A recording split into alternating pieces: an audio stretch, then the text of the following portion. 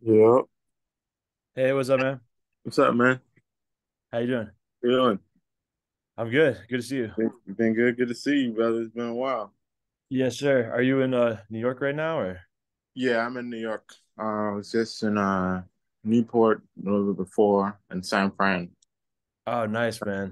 Yeah, it was fun, That's man. sick. How about I was. yourself? Oh, I'm in LA right now, but I was in San Fran like 2 weeks ago. And then was yeah, just got back. Who? Killing. Where were you playing up there? I was at I was playing with John Batiste, and then Oh I shit. played the Louis Armstrong tribute show to it was like a Armstrong Now project with Oh, me, sweet. Marquise Hill, and Bruce Harris. It was crazy, like, Oh, nice, man. That's yeah. sick. So, Yes, sir. Yeah, man. man, Thanks for it's good. having me on. Yeah, bro, it's good to have you here, man. I think it's cool, to kind of like, you know, uh, have this conversation on here since the last time because I think the last time I saw you, I mean, was in New York probably sometime, but Yeah. really was Oberlin, and Yeah, yeah, yeah, yeah. I think I might have caught you briefly at Newport last year. right, that's right, But yeah, only for like a couple minutes. yeah, man. Yeah, I man, mean, it's been too you long. played last year, right? Yeah, I played last year. Yeah, Yeah, but not this year. got Yeah, you. You were playing with who? with Yussef Dayes, the That's drummer. right. Yeah, Yeah, right. You've yeah, that been was playing fun. with him a lot recently, right? Yeah, I've been with him for the past year pretty much, but going back out to London in 2 weeks because his album's coming out, so we're doing like a UK tour, and then yeah, a couple more dates with him this year. But it's been super fun.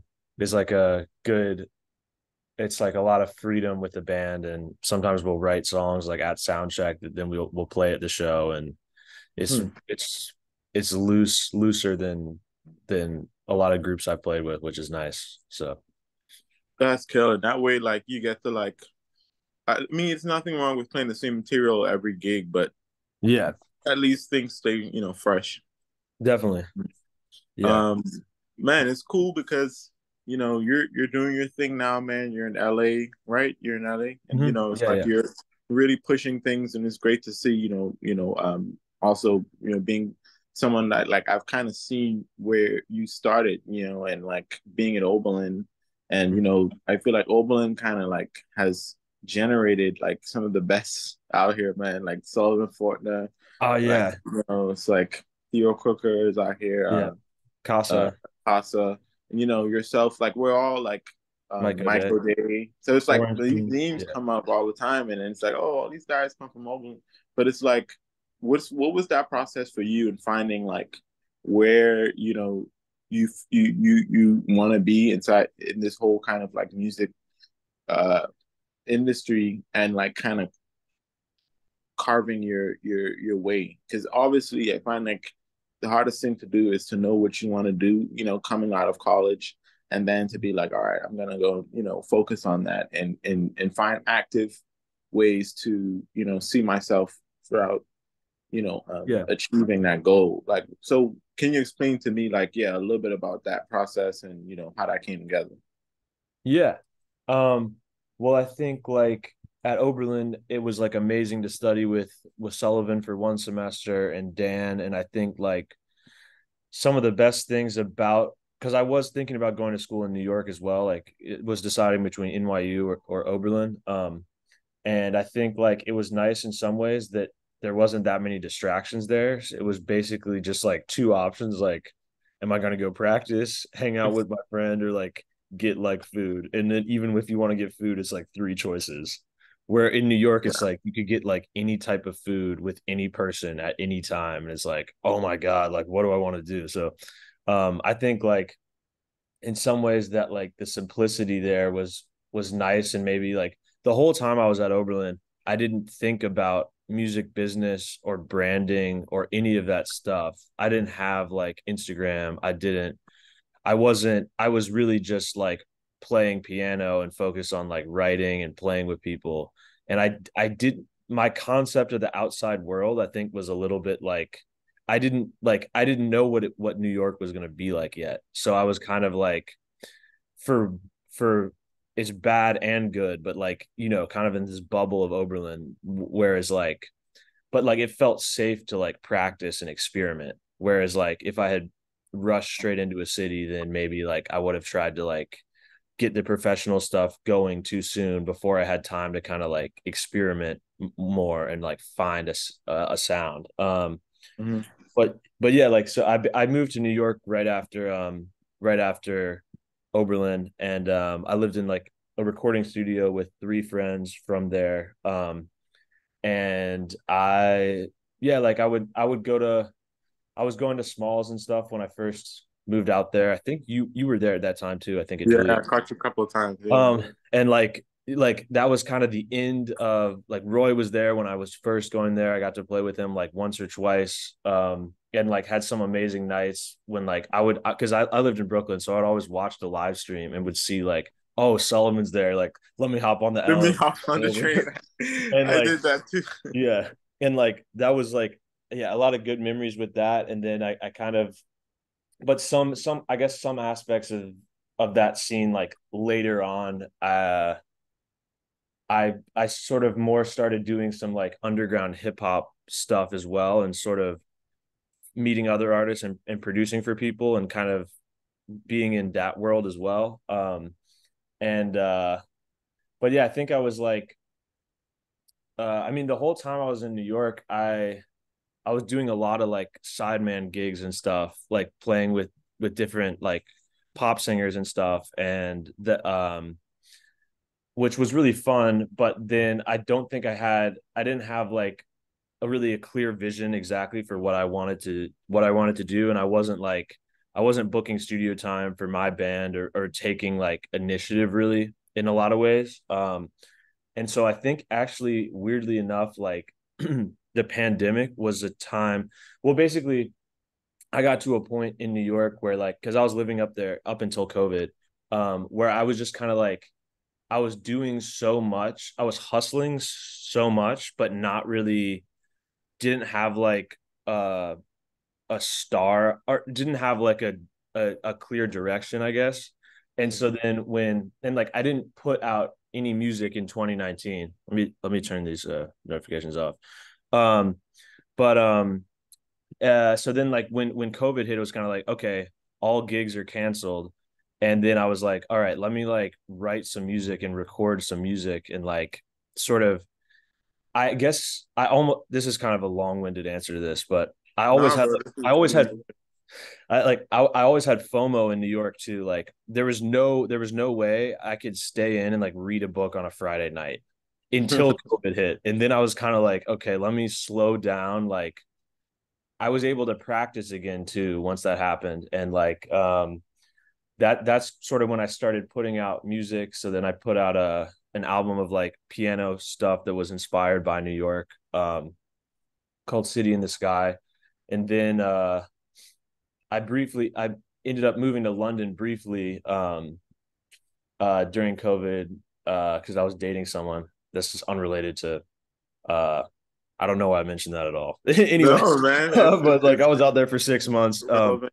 No. And like the whole time I was in New York, I was teaching and stuff too. So I was just like I'm really grateful that I went there I guess first out of college because it like I learned I don't know, just it like the energy was so gave me so much and it was always a dream city for me like growing up in North Carolina and stuff. I loved like jazz history, so I would be reading about all these places. And then like um I used to do this thing. It's kind of weird where I would listen to someone's music and walk sometimes like 5 miles to where they lived. So I would walk to like Miles Brownstone on West 77th or like Mm. Thelonious Monk's house on 63rd Street and or like Charlie Parker's spot in the East Village and like would only listen to their music, just meditating sort of, and would walk there for like 3 miles or however far, and then would just be kind of like living in this world and just like probably seemed kind of weird. Like you would have just seen me like outside the house, like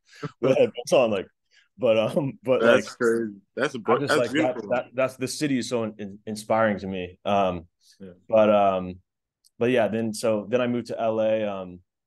in in 2021, uh basically right as like the vaccine was coming out. And then since I've been out here, I've just been uh like yeah, sort of getting into more production stuff, and still trying to keep the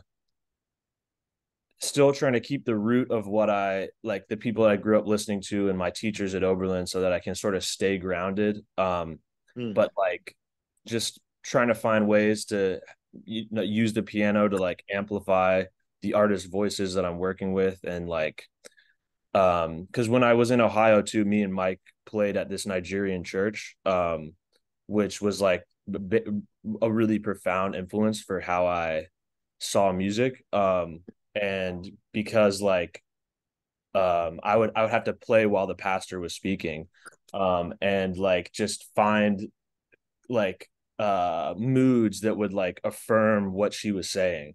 And so like that, like now when I play with an artist too, I'm just trying to find chords and like sounds that will like affirm, what they're trying to say. And so that's sort of how I see production too, is just like Mm. complementing something. And so I just try to like out here just stay tapped into the root of the people that are my inspirations, so that I don't like get lost in this superficial aspects of the music industry and LA in general. Um, but this is like a super long-winded answer. But yeah, I think like I don't know. I think like also just coming out of college, there were so many things that I didn't learn that I learned in New York. Like there was, Mm. which like, because also if you think about like a conservatory, the name is like it's conserving something, and I feel like Oberlin is a very progressive conservatory, but it's still not really. It's not a progressatory or whatever. It's not like, you know what I mean. Yeah. That's not kind of silly, but No, no, like I know it's exactly what you conserving mean. a tradition, and so there's a lot of things I feel like you learn. And being in New York is different because you can go out and see what people are doing. But like when I was there, I at Oberlin, I didn't see what any musicians were doing, or like to, you see a little bit in Cleveland, but I guess there was a lot of lessons for me in New York about just um, just different ways of music business, and like just I guess different ways of making things work. Um, but yeah. Beautiful, man. No, I think when you say it, man, I also think about like how sometimes our journey is given to us, through, people that we meet and, and collaborations that we do, Mhm. throughout the time we're out here, and like I do think that like I think a part of it is finding it and searching for it and working on your craft. But then from even hearing what you're saying, and maybe you could even elaborate to this, it's like sometimes, your path is sort of like naturally mapped out for you, naturally by the people that you're surrounded by, the people that you meet, the school that you went to, or just the people that you network in, in life. Um, and it seems that like um you just took the opportunities and created the most out of them, which is like the goal, you know what I mean? And and what I'm getting to is, should there be such anxiety about like where am I going to end up, or like, as people coming out of college, like, oh, what am I going to end up doing, like, in a 10 years time, compared to just, following through and just, take making the most. Yeah. Well, I think for me at least, as like a improvising musician or something, like I guess I didn't really have like as clear of a plan as some people might have. So like I guess some people will work better with like I don't know, like some people that are very detail oriented, they need to have like these like benchmarks and check marks. But like I don't know, like when I was in New York, I was kind of just following, I guess, the energy or like I was like, okay, it feels good playing with these people. Like, let's see what happens now. And also like just trying to keep as many possibilities open and like always approach music from like a limitless possibility of collaboration versus like a competitive mindset and like just kind of um yeah, I think like it definitely works better for some people to have like concrete things of like, okay, after 2 years, I want to put out this album. I think a lot of times, like my approach was kind of like throwing paint on a canvas and then see what sticks, and then like, oh, follow this. Like, okay, people liked this, versus how some people will be way more intentional. And I think I'm still working on that, but I don't. Yeah, I guess I just tried to keep.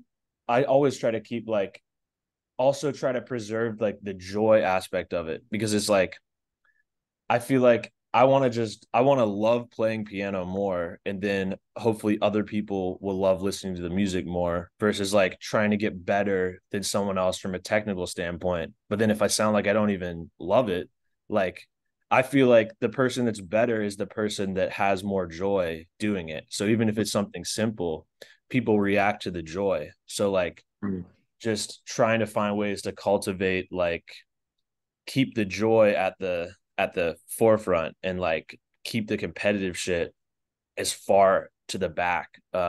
Because also like music is like yeah, it's competitive in that there's whatever certain slots at a festival or something, but it's like endlessly collaborative. Like it's literally you could work with anyone. You could work with an oboe player and a tap dancer if you want. Like no one, it's limitless. And also people can always be fans of a new artist. It's not like someone's like, oh, I can only listen to like 5 artists. It's like there's always room for people. Mhm. It's on The for great point. billions of people. There's 8 billion people to appreciate something. So I just Yeah. try to keep those like limitless possibilities feeling at the forefront versus like the sort of like sometimes it's a jazz school mindset too of like okay like I want to do something that would like be more impressive is like no I just want to do something simple that would resonate with someone it's all I Yeah. want to I need to seek connection not like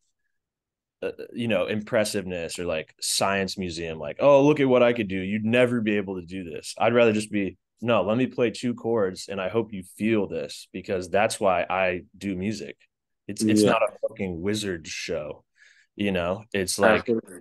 and all of my mentors like Sullivan this guy Yusef Salim like they communicated so much through sometimes it was like it's understated and they're so humble so it's not like it was never this flashy bombastic thing you know what I mean it's like Mhm. it's and it's also I feel like with Sullivan especially is like just the idea of this like endless pursuit of something that you never because the funny thing that I realized at Oberlin was Sullivan was my teacher, right? But I realized at the time he's actually the best student here. It's like it was crazy. Like he's the teacher, but he's a better student than any of the other students. Yeah. And he's already a professional musician with a incredibly successful career. But like his approach was like the best, like it's this endless student mindset that you could always grow, always be open to new things. Everything is loose. So I think that, you know, um, studying with him, like yeah, just trying to see it as like there's not really an end goal. It's like it's just a love of the music. And that's why like I'll be so inspired by Miles and Coltrane too, because like Miles, I'm pretty sure never even listened to his albums. Like he didn't even own Kinda Blue. He just Mm. got back in the studio with another group of like killing young musicians and then made a new album that was like improvised. It just kept defining shit on this search. But it's like Yeah. he was never like bumping his own music like, yo, like, he was never celebrating his previous successes. He was on a quest. So like that's and in like pop music, there's a lot of people that aren't on that. They're like in the shit for the wrong reasons, superficial things. So I just try to like stay rooted in like what the joy and the quest aspect as much as I can. Bro, I mean, I think that's the difference between, musicians that are like more focused on musicality compared to just like, you know, just riddling off information they know, because musicality tells you something different. Obviously, like when it comes to musicality, the music tells you what's best in that particular moment. And, you're just following that intuition or that approach to the music is completely different from someone that approaches it in a way that, oh, I'm going to just show what I can do. Because I think like at that point, you're regurgitating compared to actually allowing for the music to put you in different contexts or different scenarios for you to be able to create something new. Like I feel like that's the only time when something is actually coming out of, Yeah. how like you know you can create like obviously we use this in our composition process or improvisation process. You can create or input like an idea out there, but then you also have ideas that come to you through external factors, right? Like, so say for instance you're walking around and you saw something on the Yeah. window and it's like, oh shoot, like that just reminded me, like I should do this. And in the Yeah. same way in the musical setting, there might be something that the singer does, might be something that the drummer does that then ignites you and sparks an idea in your mind to do something else or to take you a different direction musically. And Yeah. that's where the magic happens. And Exactly. honestly, I think like that's the process that all the greats go through. And Yeah. they utilize that every time to its maximum. And Yeah. that like that right there is what constitutes to constantly playing at your highest sort of capacity. Mhm. And through time or like through repetition, by just doing your thing, by just playing all the time, you're naturally going to get better, because Yeah. you're not going to be encountering similar problems. You're going to be encountering different situations you And know definitely. And I feel like that mindset too also helps to take some of the ego out of it, because it's not like, even if you play something, it's not like, oh, look at what I did. It's like, oh, you went on a walk and you saw this bird on something, and then when you're playing, it's just a witness of what happened. So it's just like, it's not even, there's not even credit. It's just a translation of events. So then, Yes. or like the translation of the other musicians you're playing with, and like, playing off of what, it's a conversation. So it's like, it can Hmm. help, you know, make it from a more universal place, with less ego. Yeah. And that's the thing, man. Like I think, yeah, I think that allows for there to be true union. Like when everybody's open that way and when everybody's thinking like that, everybody basically has the same sort of mindset or same goal in mind. So if everyone on the bandstand has the same goal in mind, there's naturally going to be that connection. And it's gonna like you talk about Miles, you talk about like those bands clearly had that. Yeah. So sometimes I think within these couple of conversations I've had with people, like just recently, I've been coming back to the conclusion of how like you know sometimes it's not necessarily something you're sometimes it's not necessarily something you're not shedding or something you practically or like like technically being Mhm. proficient, or it's not because you haven't learned enough. It's not because that's not what's hindering you. Sometimes it's your Yeah. mindset that's hindering you. Yeah. Well, I also think like, because it's like, yeah, like, as people that have already been out of conservatories, it's like, yes, we need to keep working on technique, but like also the technique is cool. Not like we need to focus on like the connection and the translation. where like it's still good to keep working on technique because it can help with communication and like, Mm-hmm. but like I think a lot of people get practice too much. uh they practice to stay busy but don't practice like um connection, or I don't know, but No, man, I think ways if for everyone. anything, that's it then becomes a tool, like, to be able to like, spread, spread like sort of that human kind of interaction, like Mm-hmm. just like how we do with everything else, otherwise it just becomes something that is not as powerful of a tool as it truly can be. Like its potential is great, you Mm-hmm. know, and so it's great to talk about this to like kind of raise awareness of like other conversations we need to have around music, and it's interesting because I for myself, I do want to.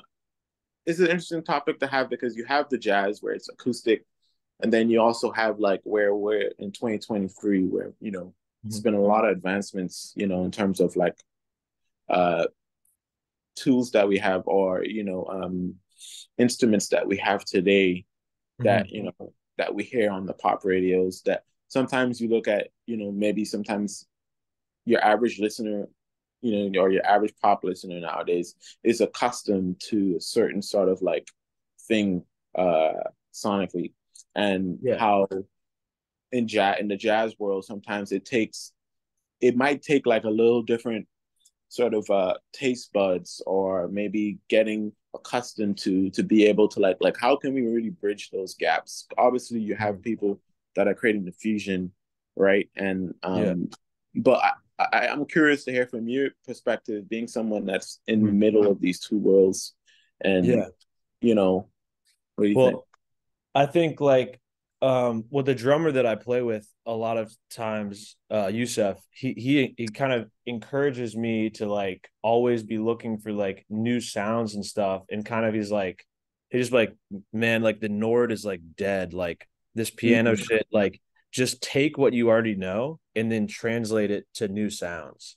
And like so sometimes it's almost as simple as that, of it's literally it's just taking what I would have already played on piano, but then having like two patches that could make it feel fresh or different. But I think also like there's a lot of people that are like, yeah, pushing the music forward. And like it's not just about sounds, but like it's weird because I feel like jazz is like simultaneously never been less popular, but then also never been more popular in some ways, of like Kendrick Lamar's To Pimp a Butterfly has so many elements of like live music. There's even one like swing song with like Glasper. And that's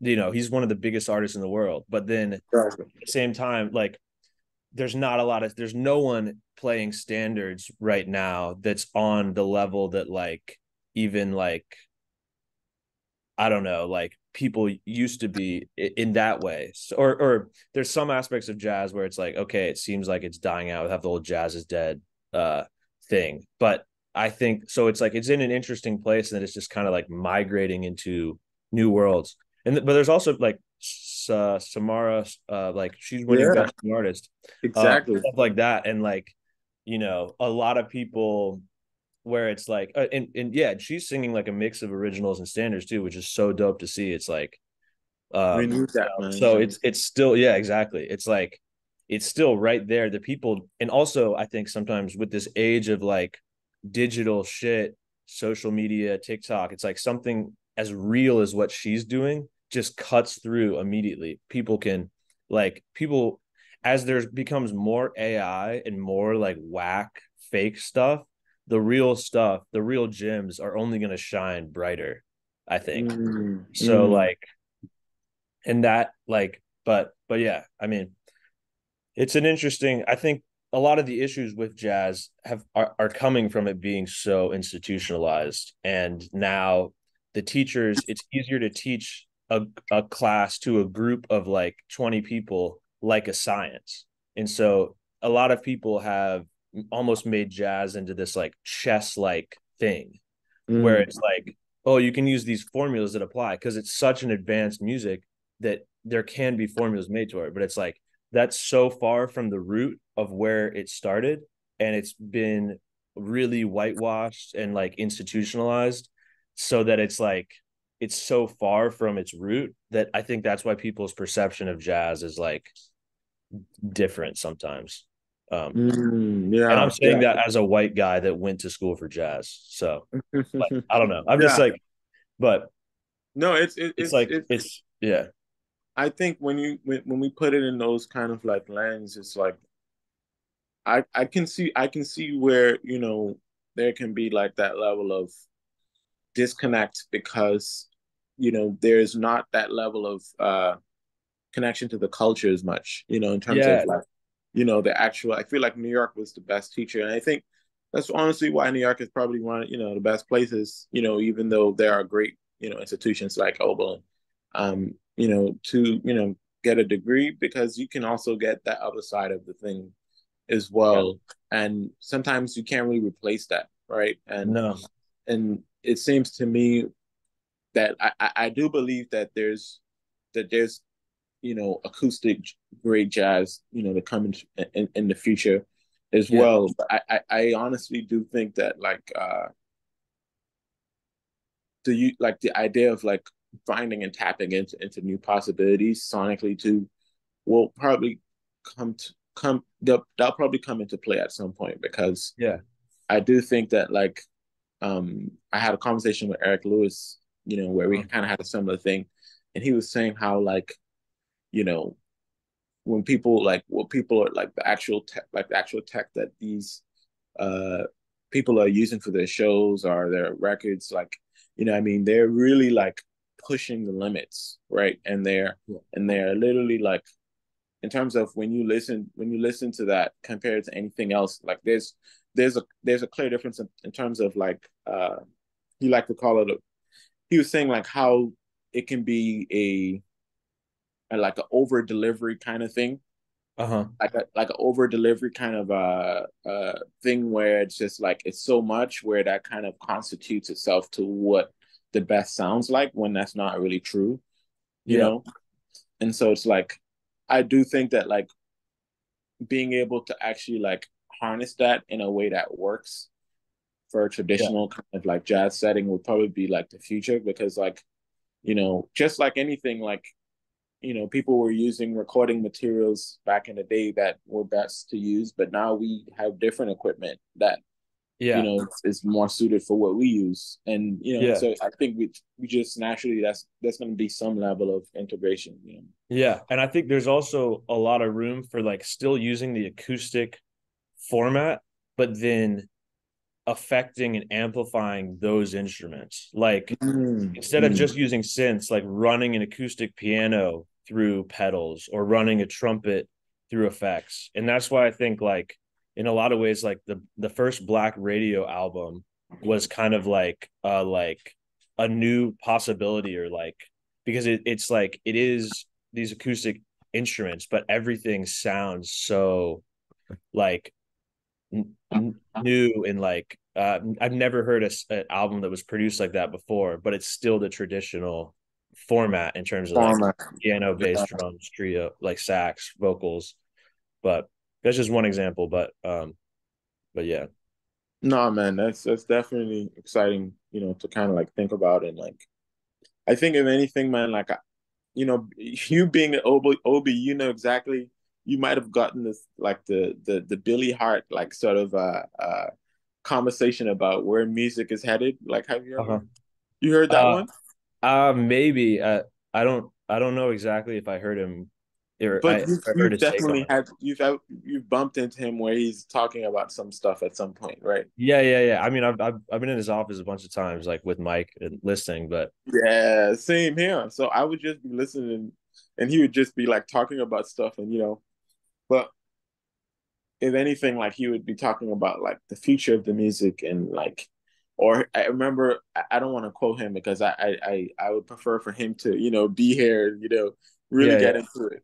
But like I do think that like there's something fascinating to like, like sometimes you find it there like decades. Like sometimes it's like usually span of a decade where like a Mm-hmm. sound is kind of like being like there's a shift like in Right. terms of like what like, and we see it all the time, and but I do think that like when the shifts happen, they're not so removed from the shift or previously previous to it. Uh-huh. You know what I'm saying? So it's like Yeah. sometimes we can literally like think about where we're at now and where it's headed, Yeah. and and I think that will only strengthen like where we end up. Mm-hmm. Yeah, definitely. I think like, yeah, it's an evolution, and a lot of times it goes back. It like will cycle back, kind of Mm. like it feels like a lot of ways like 70s, 80s fusion stuff is kind of like maybe re-emerging now, or like it's like a weird like cycle, or sometimes where like it's like on a 40-year thing where like, or even like, yeah, I don't know. Or like in the UK scene, there's a lot of stuff that's like 90s sounding drum and bass mixed in with the jazz. It's like you never know what sort of subgenres will like reemerge. Reappear, Yeah, yeah. Hmm. but It's it's a great place to take this conversation because I honestly would actually come in to be like I honestly think that like we don't it can be either or. Like yeah, I do think that like a lot of it is just depending on momentum of like what's like, what's the popular song of the day. I mean, this is just an example. This is not exactly how it could be, connected to how something then, builds up, or reappear. But I do think that like sometimes it's just about like what's musically popping, and like what are tasting, what are kind of like impacting people, or like who's like who puts out something that naturally, like how we have on social media nowadays, that goes viral, right? Like, what I mean, like the what constitutes to what becomes the next thing is really like uh is really, I don't want to say random, but like it's it is. No, it's like like it has a lot of like it has is. a It lot is more random, I think, than ever yeah. before because of social media. In some ways, like it's the traditional role of the label is not the same. Where like now, even when people sign to labels, they're especially like pop or stuff. They're telling people to just post on TikTok, but then it's like, well, then why do you even need the label? You could just be independent, post on And do it. TikTok, and then own all your music. And like, so it's like, but then it's also so random. Like even like I had a show in or a residency in Black Cat in San Francisco I was just there. 2 weeks. Yeah, I love that spot. But it was like it was weird because I was like, okay, the guy was telling me he's like, yeah, we've still got some tickets that can be sold tonight or whatever. And I was like, all right, like I guess I'll like post about it. And then it's like, but how did it get to this point where like I'm just relying on an algorithm? And then like if I did a post like on the top of some skyscraper in San Francisco or something, like more people might actually come to the Yeah. show if I just posted like a photo of like a piano there. And it's like, how did it get to this point where like this is like the main way to reach people now, where like traditionally there would have been, it's like, oh, I mean, it's still the underground thing is still there, and like people, but it's just weird to that like we would have to like, yeah, or like even like you're putting a song out, then if you do like if the video looks better, the song might more people might Might hear the actually, yeah, song. they might And actually, it's like, what? This just it definitely feels random a little bit, but and then it's like that same thing about like what you're saying about like things being real or fake, and like how like if something looks so good, like that can kind of mask as yeah, like the music quality being just as good. exactly. Well, like Yeah. visually, But then and then it's like a mixed thing because then if it doesn't look good, then it might be more real, but not reach as many people. So it's like you want to have something, you want to have both kind of, but and you it, need to have both if you want that integrity, like yeah, in a way. but yeah, But It's then there's tough. some people that have so many videos out, but they don't have any music out. So it's like they reeled in all these people, but then there's no end goal, or they're not playing shows. So then it's Yeah, like I feel like it's all about translation with that stuff, where it's like the fans, the social media to me is just all an illusion until it becomes real. Until one person that saw a video comes to the show, then mm, it's actually a good thing. Other than that, it literally doesn't fill me with any feeling of anything that can compare to like a handshake or a hug. It's all an illusion until, oh, someone actually is listening to your song while they're driving somewhere, or like the next time you go to Paris, they come to the show, and then it's like, okay, this is a positive thing that happened positive thing. this Yeah, platform.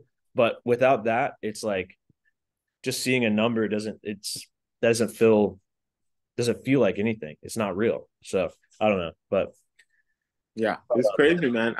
I mean, there's a lot of bots out there too, but I honestly, I yeah, think, yeah, but no, but like, no, but I feel like, people like yourself, like, there are a lot of people that like, do it like the what is it, the the easy route, but like, working actually, and being consistent and building your fans through actual like having a real listening like yeah, fan base is possible too, and which is what you do. And obviously, yeah, when you make a post, because there are people that actually have engaged with your, content, then actually if they're in town, they're actually going to want to come and check it out. And I think that's a great way to look at it in terms of like I think we as artists, like not being so like attached to social media is only healthy for us, yeah, but to really look at it as something that can be a tool, to kind of bring people together, because that's yeah, obviously where we want to be at. That's the goal. That's the end yeah, goal. Yeah. definitely. Yeah, just community, bringing people together, but yeah, staying Yeah. away from the toxic parts of it. Because in Yeah. general, I think it's a platform that makes like the world a worse place and makes like millions of people sad. That, yeah. But there is a slight redeeming thing that's like, okay, maybe you could discover something and then go to a show, or like find something. But like, yeah, or What it's would you say connect in with terms them. of, oh my bad. Oh no, no, I was done.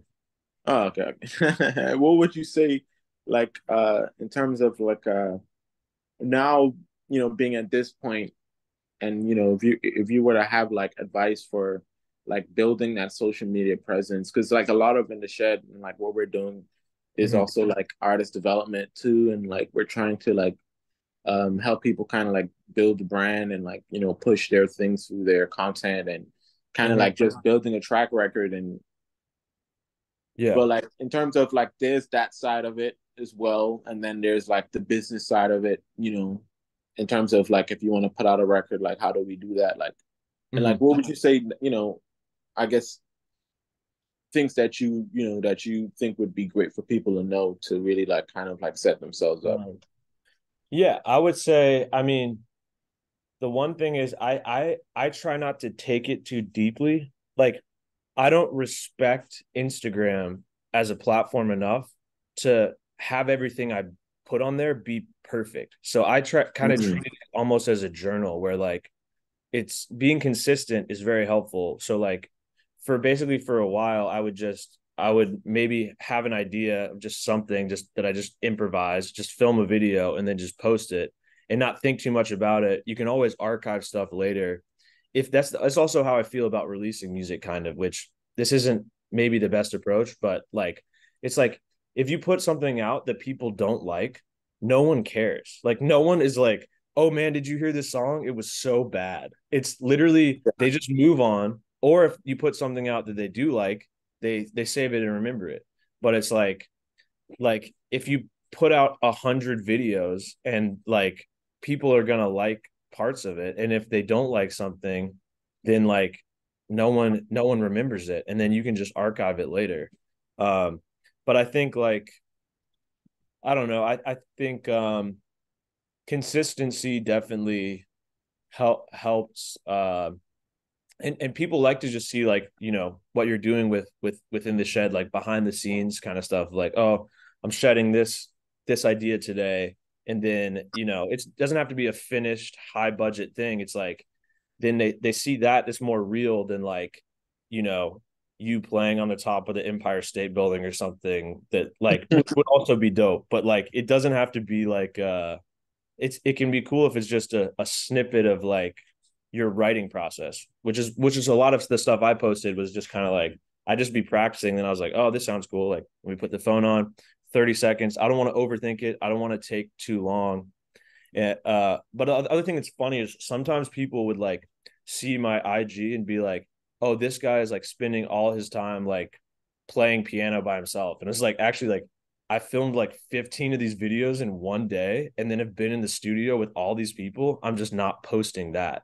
So like it's like but like you can do like I mean, because I just don't the platform's not that deep for me to treat it with a deep respect or reverence. Yeah, yeah. It's a fucking etch a sketch thing that could get deleted at any moment. So like I would just like do like a bunch of videos and then just post it like it's like I'm wearing the same outfit in like 10 videos because I all did it in one day and like One day, yeah, yeah. people fuck with it, great. If they don't, like it's there's no like yeah, maybe there's some people that think my IG is corny. It's like I really couldn't care less about that. Like I mean, so I would say like don't respect the platform. That sounds kind of like bad advice, but like it doesn't have to be thought out. It doesn't have to be perfect. You can always archive stuff later.